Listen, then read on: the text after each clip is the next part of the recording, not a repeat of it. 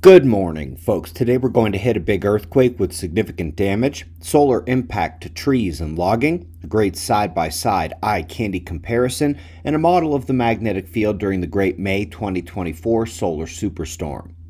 But let's get started with the last 24 hours on our star, where we find things were largely quiet until just this morning. The low-level flaring and confined surge activity gave way this morning to two plasma filament eruptions going off the left side here. One out due left near the equator and then a second one off the south. Neither of these is aimed at Earth, but it's why we watch those filaments closely.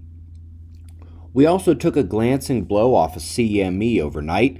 Very unexpected since only faint shocks were visible on SOHO, but it drove rapid changes in plasma character, both physically and magnetically, and we had a very brief low-level geomagnetic storm condition overnight. It is waning back now. We'll keep an eye open for more activity from the filaments and from these sunspots.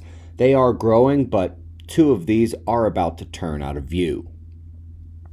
Folks, there was a pretty big earthquake that struck Vanuatu yesterday, 7.3 in the island region, and significant damage resulted, including to the building where the U.S. Embassy can be found.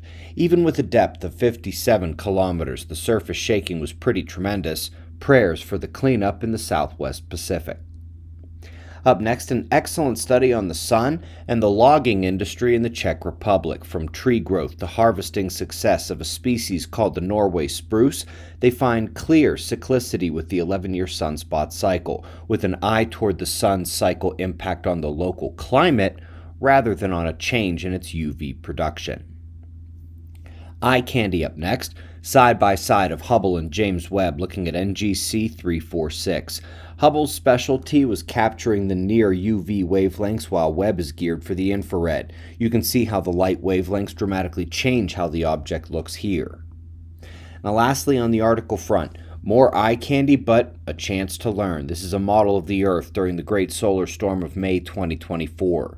We start zoomed in here with the satellites, and then we come out as the magnetosphere is revealed, and then the interaction with the solar wind. The interesting layer to see here are the darkest purple lines and how when they move around and change from north-south to east-west configurations, it changes the plasma environment near Earth, that yellowish, light greenish hue.